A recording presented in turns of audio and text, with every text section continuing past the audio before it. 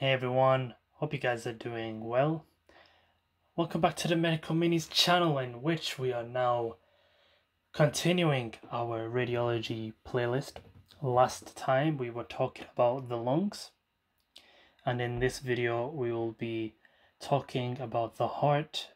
And what I want to do, as in the last video, I want to give you a general overview and essentially give you a better understanding and make you basically more comfortable trying to figure out what is, if anything, going wrong with the heart. Okay, so yeah, without further ado, let's just jump into it. Okay, now with the start, we have to know the cardiac silhouette, and what I mean by this is just the basic outline. And yeah, so there are basically two ways to analyze the silhouette. You have the anterior view and you have your lateral view, your anterior radiograph and your lateral radiograph. In your anterior radiograph, I have illustrated to you the important borders that we need to know. In turquoise, okay, one second, just get the laser pointer out. Okay, now we can split the borders into right and left. Okay, as we can see from the heart, we see a nice physiological outline, and the heart is 50% than the total diameter of the thoracic wall, or just under 50%.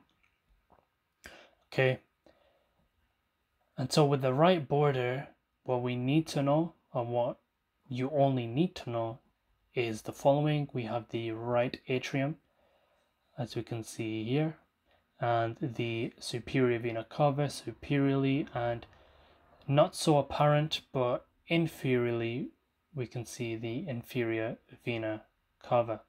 But keeping things a bit more simpler, right atrium and superior vena cava. And in the left border we can see the very apparent left ventricle and the left atrium accompanying this. Okay, so we do see a little bit of the left atrium, but most of the left border is consists of the left ventricle. Okay, and with the right, most of this border consists of the right atrium and the superior vena cava. Okay, so this is your anterior view, your anterior cardiac silhouette. And if we move to the lateral view, we can see here that we see now the right ventricle in the anterior portion of the heart, and in the more posterior aspect we see the left ventricle. Okay, now in this left lateral radiographic view, we see in this picture here that most of the heart consists in this view of the left ventricle and the left atrium. However, in this view we see that there is an extension, which is this right ventricle, and that's why the most anterior part in this view is the right ventricle. Okay, and I guess this is just the actual morphology in this particular aspect, this particular view. It's just the way the heart is shaped. Okay, so yeah, anteriorly we can see the right ventricle, posteriorly we can see the left ventricle, and a bit more superiorly we can see the left atrium. This diagram makes it a bit more easier to see. So yeah, it's kind of like this acorn morphology. Now I want to ask you some questions here. Okay, so first of all, we need to identify ourselves with the surrounding structures and the mediastinum. Here we can see the retrosternal space because here is your sternum and this is behind. Here we see the retrocardiac space because retro behind, cardiac heart. Here you can just about see the actual ascending and descending aorta, and of course in front of this aorta we would see the esophagus. Okay, now keeping all this in mind and the actual morphology of the heart in mind, how would the retrosternal space become blocked? How would this space here become blocked? Well, what is in contact with the sternum, at least more than the other parts of the heart? It would be your ventricles, right?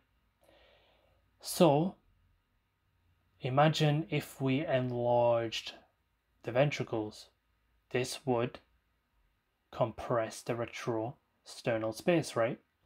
So if there's any ventricular enlargement, this would compress the retrosternal space. Alternatively, the retrocardiac space, the atrium is more directly associated with the retrocardiac space, and therefore atrial enlargement would compress this area. However, that's not the only thing that could potentially compress this space, because if the ventricles enlarged, this by extension would cause an atrial enlargement, just because the atrium is directly connected to the ventricles. If this enlarged and was moving in this direction, the atrium would also move in the same direction and therefore cause a retrocardiac occlusion. And so what would happen to the posterior organ structures? So what would be posterior here? The esophagus, right? So what would happen if in a situation we only knew that the esophagus was being compressed in a significant fashion or a less significant fashion? If it's a less significant compression, then this would be due to atrial enlargement. However, if it's a larger compression, it would be due to a ventricular enlargement. This is happening to the esophagus, remember, in the retrocardiac space.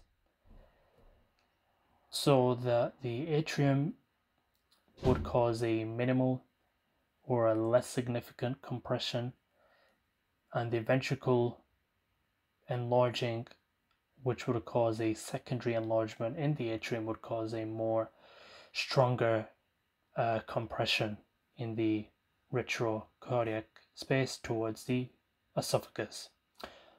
Okay, so basically in summary, we want to ensure we know both anterior and lateral silhouette and the borders associated with this. Okay, right ventricle most anteriorly here and left ventricle more posteriorly. Okay,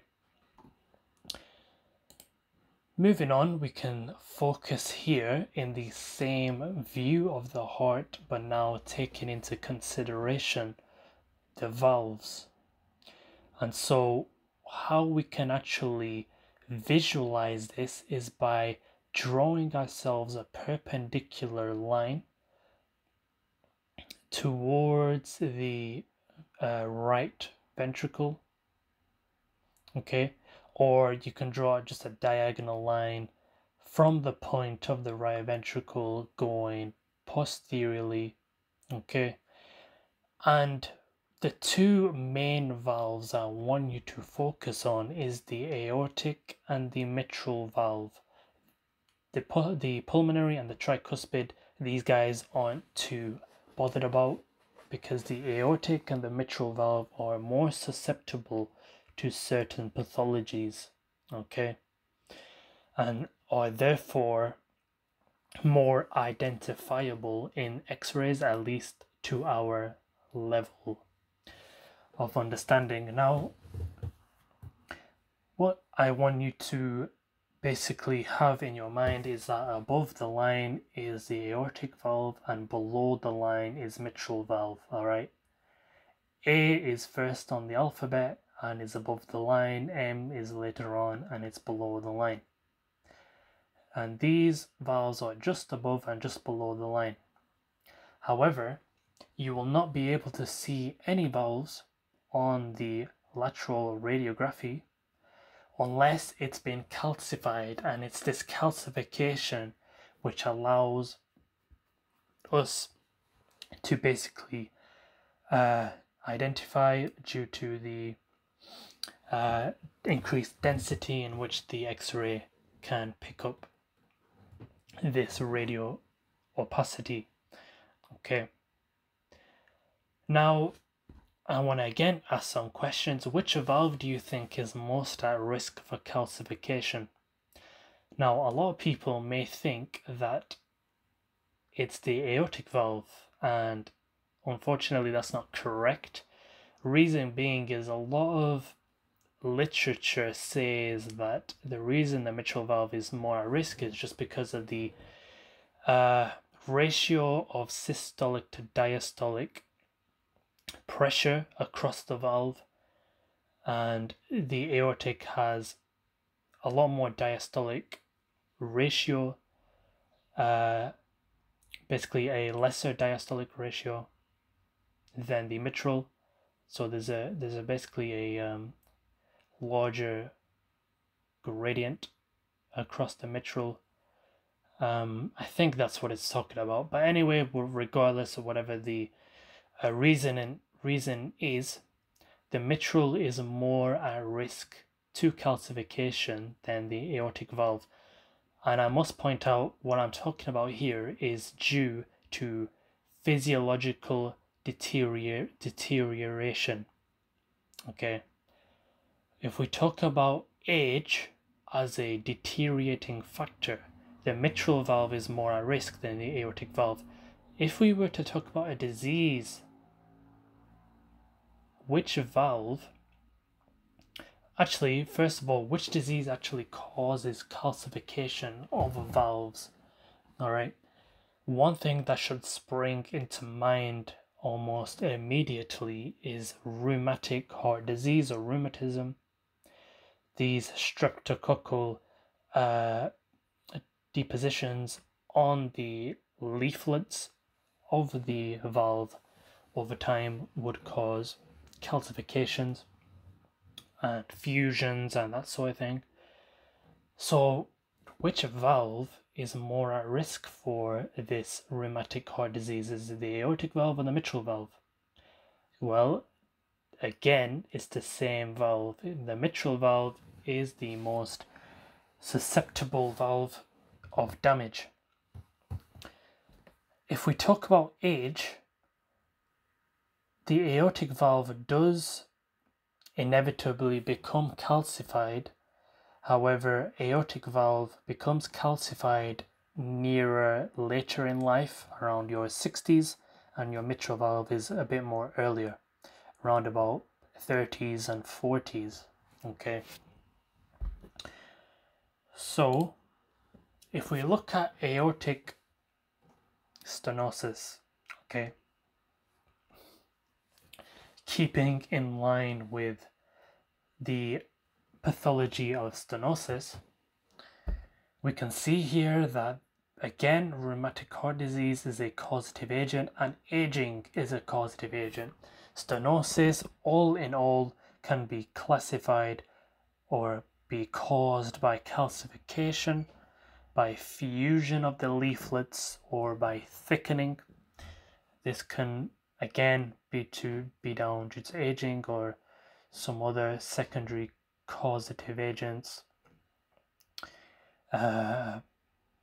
maybe hypertension and etc. Yeah, Now, the interesting thing is that kids and adults have different effects on the heart, okay, at least radiographically. Now, kids have pulmonary edema and chronic heart failure, right? So you would see somewhat of a dilatation of the heart. However, in adults, at least in the early stages, I don't know if this is a through and through theory, but potentially this could only be associated with early stages, but I'm not 100%. But what we do know that the adults have a normal heart size when we talk about aortic stenosis. However, the only pathology we can see is that the aorta, the ascending aorta, as you can see here, is dilated. All right, and we call this secondary post-stenotic dilatation or post-stenotic dilatation. And the actual pathology is in the name. Right after the stenotic valve, we can see dilatation in the aorta. Now, there's different explanations in why this is the case. If we simplify it down, we can imagine due to the narrowing of the aortic valve, the heart needs to eject the blood at a greater force, and so this greater force would cause more of a pressure exertion on the aorta and therefore cause a dilatation. However, there are other theories which I'll show you I'll try and show you now. Okay, so in the lectures, okay, I know this kind of looks a bit mad, but let me just give you some background first. So in the lectures, the teacher talked about this idea of jet regurgitation. Jet, jet regurgitation. Sorry, not jet regurgitation, jet effect. Okay, jet effect of the heart. Now, we can see the name appears here. I will get back to this in a few minutes, but this idea of jet effect, now honestly there's not a lot of information surrounding jet effect primarily on the aortic valve. There is more jet effect information in relation to the mitral. However, I came across this image and I came across some other information. Okay, now when I don't know the reasoning, okay, behind this phenomena, but basically let's just focus on the valve here. Now imagine we are in this image here, we have a nice tricuspid valve here, the aortic valve. We have a nice tricuspid physiological valve, and over time we get more and more stenosis, and until here we have something that is called congenital mitral valve, and it's called mitral valve because there's been a fusion over time of the leaflets, and this fusion over time has left us with a congenital valve. Okay, so there's a degradation in the leaflets over time leading us to a mitral valve. Basically, in other words, that we can see a degeneration of the tricuspid to mitral or a tricuspid valve, and over time there's stenotic degeneration.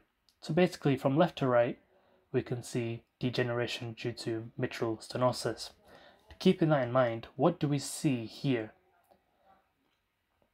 Okay, now we can see that this image is a little bit better,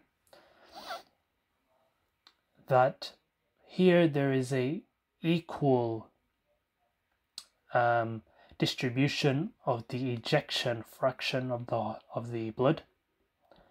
However, as you can see, as we increase the degeneration of the valve, we can see that there's this kind of skewing of the flow of the ejection fraction. Okay, so it becomes more distributable amongst the aorta, and then it becomes more skewed and more turbulent. Okay, and it becomes strangely kind of attracted to the walls of the aorta. Okay, and all in all, it just becomes more turbulent, I guess, less uniform. And yeah, you can kind of imagine over time this will cause some sort of bulging in the wall of the aorta. Okay. Like I said, it's not 100%. I haven't got it down. The teacher never really explained it too much. At least in my memory, I might have missed the actual explanation she gave. But yeah, this kind of gives us a little bit of a understanding in which why we would get a dilatation in the aorta. Now that's stenosis. Okay, keeping again with the theme of stenosis, we do not have one type of stenosis. We have three types. So if a question does come up saying give the types of aortic stenosis, you've heard it here first that there are three types: supravalvular, above the valve; valvular, the valve itself; subvalvular, below the valve. Now, below the valve could be cardiomyopathy, it could be septal hypertrophy, as you can see here. Supravalvular could be just prenatal congenital conditions, which causes this extra flap above the valves, the aortic valves. So yeah, just understand there are three valves to know, three potential stenosis possibilities. Okay, above the valve, below the valve, on the valve. Okay, so this is what I was talking about. So on top of the acquired degeneration of the aortic valve, we can have congenital degeneration.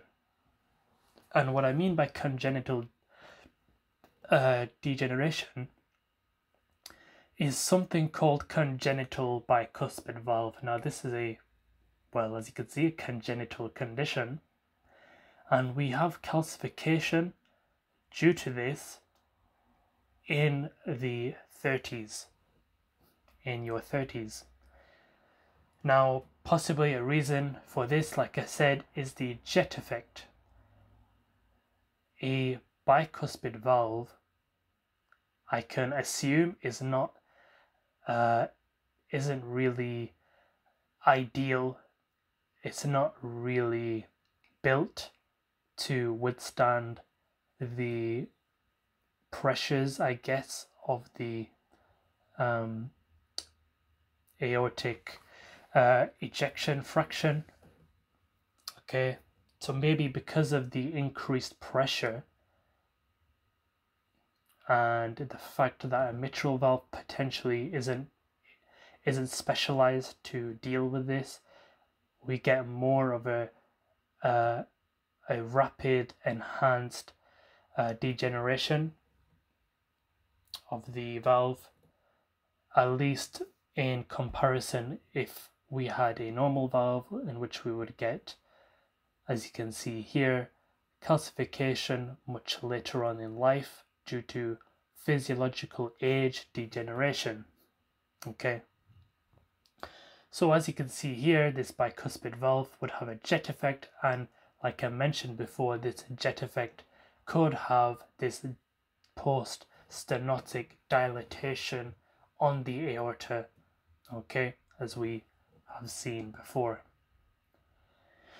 And finally, so yeah, just to mention, with degeneration, there isn't any jet effects as we don't have fusion. Like I mentioned before, don't get too bogged down with this idea jet effect. This is like something I haven't, studied a lot of time into, all right, because we didn't get much information on it. But yeah, if a question does come up saying jet effects, mention congenital bicuspid valve does cause it, normal degeneration does not cause it, okay?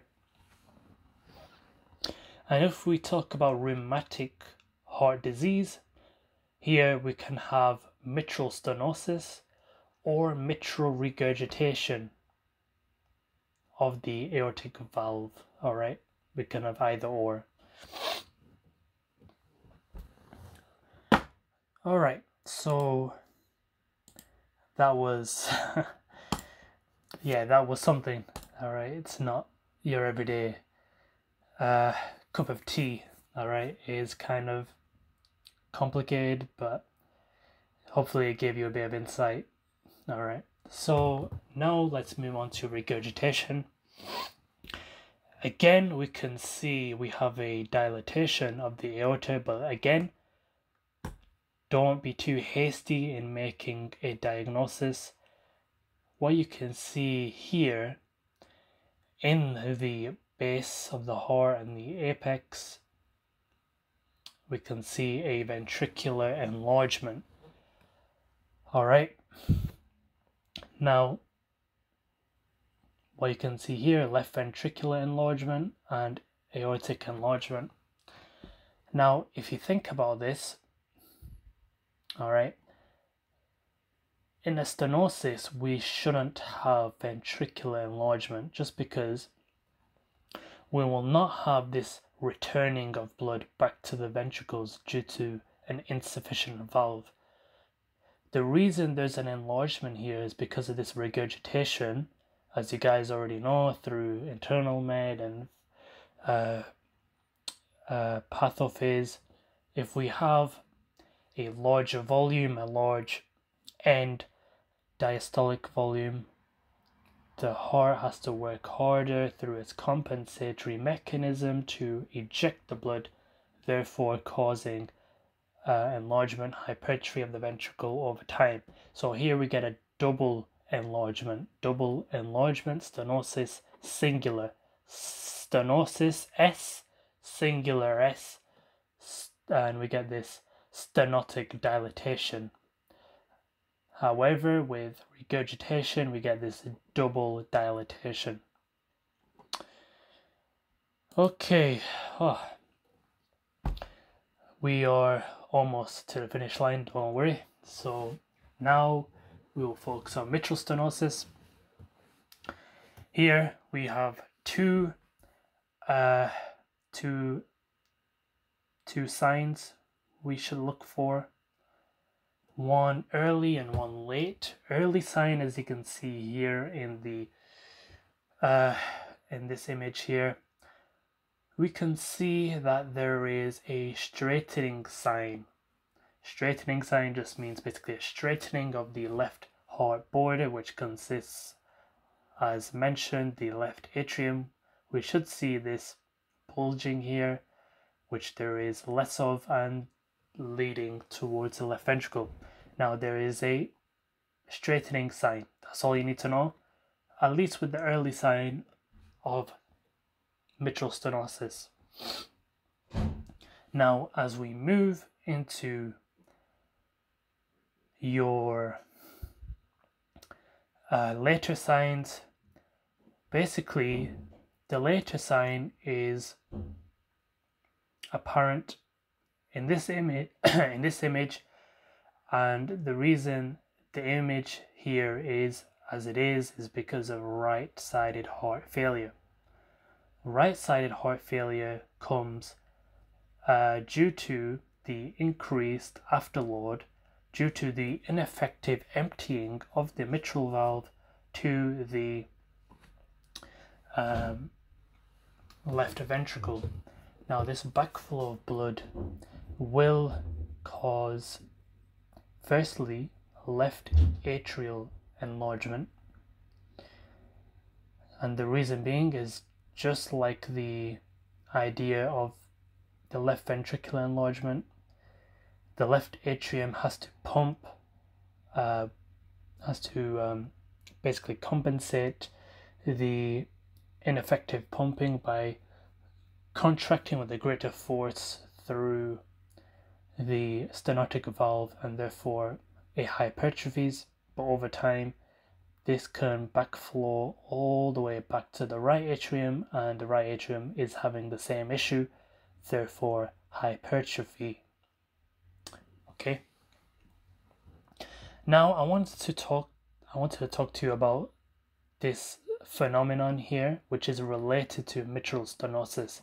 Now, the lecturer, when she was speaking about the heart specifically, she mentioned this phenomena, this idea of cephalization. Okay, now this may seem like kind of complicated, you know. However, it's not too complicated. So the definition here is cephalization occurs when the upper lobe vessels in an upright patient, okay, is larger than the lower lobe vessels when we look at the same distance either between the hilum above and below the hilum. The upper lobe vessels, as you can see here, is much more defined, okay, much more enlarged than, as you can see down here, this much more thinner vessels, and also, as you can see here, much more enlarged than the lower vessels. Now, why is that so? Basically, physiologically, the lower vessels should be more enlarged than the superior vessels. The reason being is because Isaac Newton, because of gravity. Okay, because of gravity, the blood is being dragged down to the lower vessels, and therefore the lower vessels have a greater enlargement than the superior vessels. However, when you have mitral stenosis, and as I mentioned, you have this backflow of blood all the way to the pulmonary vessels. Okay, this backflow of blood and this increased pressure, okay, this increased pressure in an increased flow, increased volume in these pulmonary vessels. Basically, the upper lobe vessels is basically a sign of this. Okay, is basically a sign of this, and we can see here that there is somewhat a dilatation in the aorta. Okay.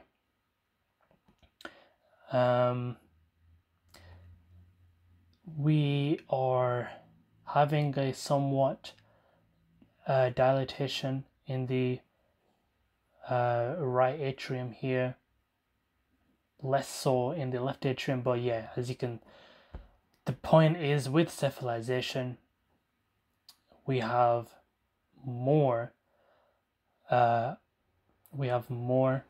enlargement, more blood flow, more vascularity in the upper lobe vessels than the lower lobe vessels, just because of this backflow of blood.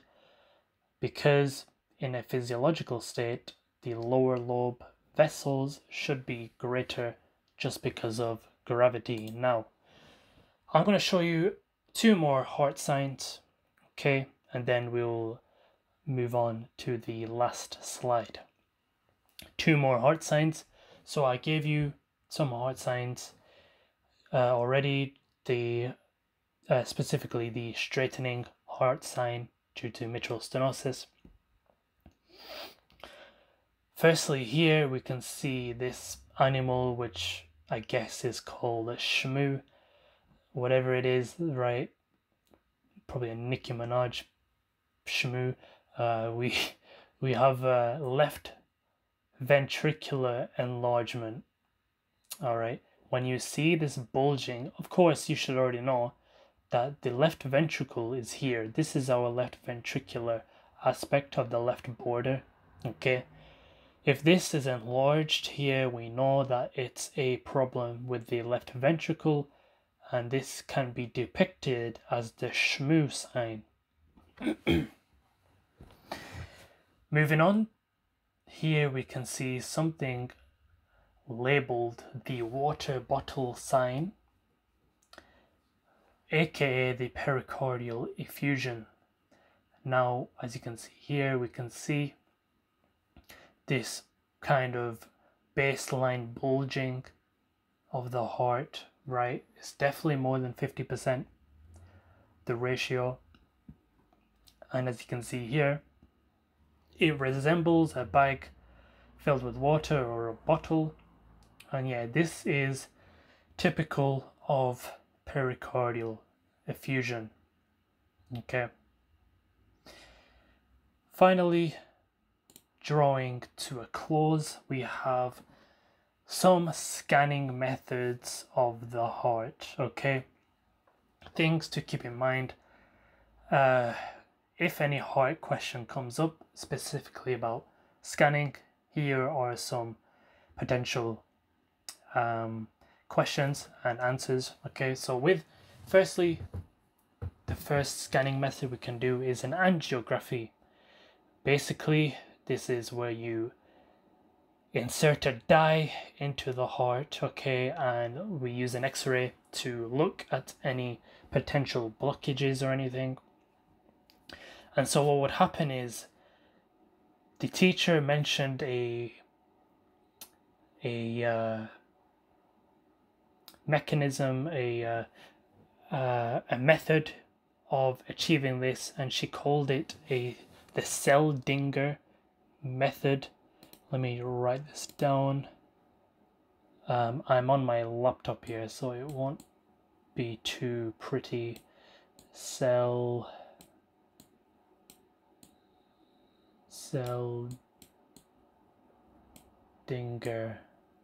You can search this up in your own time, but basically it's the method in which we insert a catheter and it goes from the arm all the way to the coronary arteries, in which we are particularly interested in.